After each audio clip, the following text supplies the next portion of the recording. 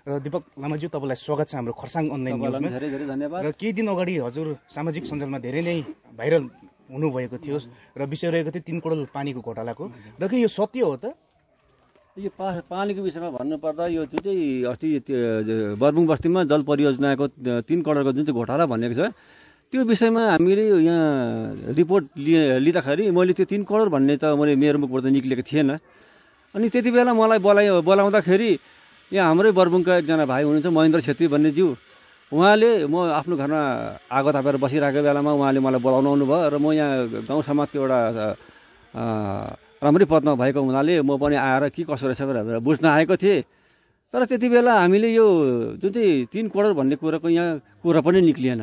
हेर्नुहोस् है, कुरा के भयो भने म घरमा बसिरहँदा उहाँले बोलाउनु भयो र म आएर उहाँसँग बात मार्दाखेरि मलाई त्यो रिपोर्ट सोध्नुभन्दा अगाडि महेन्द्र छेत्रीज्यूले जुन चाहिँ ट्याङ्की छ, जुन चाहिँ पाइपको लाइनहरू छ, त्यो सबै पहिला नै उहाँको फोनमा रेकर्ड गरेर ल्याएर रेडी भइसकेको हुनुहुँदो रहेछ।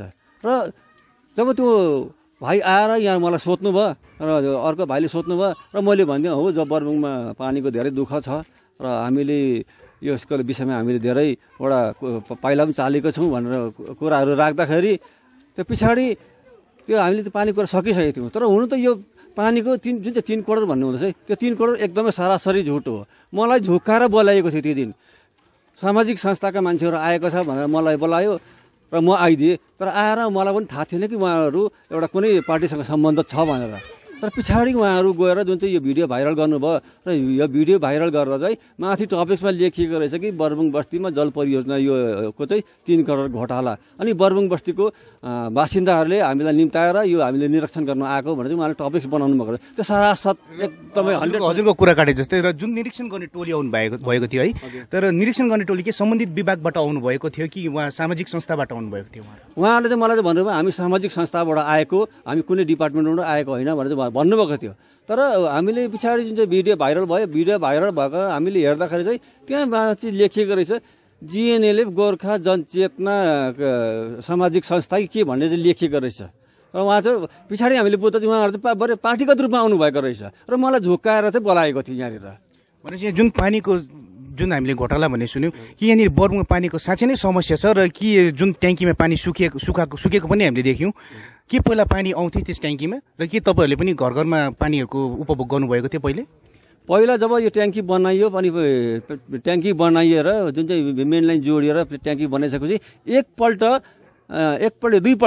दुईपल्ट चाहिँ यहाँ पानी आएको हो। त्यो हामी सत्य भन्छौँ, किन यहाँ त्यति बेला यो गाउँका मान्छेले प्रशस्ति मात्रामा पानी चलाइएको थियो। र अहिले के कारणले चाहिँ त्यसरी ट्याङ्की सुक्यो अनि पानी पनि अहिले एकदमै नआउने अवस्था जुन छ अहिले के भएर चाहिँ होला त? यस विषयमा हामी गाउँको 2-4जना दाजुभाइहरू मिलेर हामी आफ्नो निजी खर्चमा यसको सोर्स हेर्न हामी बागगौडाको जुन चाहिँ बाउखोला छ त्यहाँसम्म पनि गयौँ। त्यहाँ जाँदाखेरि सोर्समा पानी हामीले भेट्यौँ, पाइप एकदमै सुक्खा। त्यहाँबाट हामीले त्यो जुन चाहिँ बाउखोलाको सोर्स छ त्यहाँबाट हामी मेरो साथी राजु गुरुङ अनि सिरुबारीका 2-4जना भाइहरू जङ्गल हामी उहाँबाट 11 बजी हिँडेको 4:45 हामी चित्रे निक्लेको थियौँ। र त्यहाँ चित्रेमा हुँदा पानी थिएन र पानी के कारणले सुक्यो, कसरी सुक्यो, अनि पानी किन आएन त्यो ठेकादारको जिम्मा हो। त्यो हामीले ठेकादारलाई पनि जनाइसकेको छौँ। र अन्तमा म के भन्न चाहन्छु भने जुन चाहिँ यसरी गाउँघरको सादा सिधा जनतालाई लट्टाउँदै एउटा सामाजिक संस्थाका मान्छेहरू भन्दै आउँदै जुन किसिमको यहाँ चालखेल खेलिँदैछ, यो कुनै एउटा राजनैतिक पार्टीको पक्षबाट खेलिँदैछ।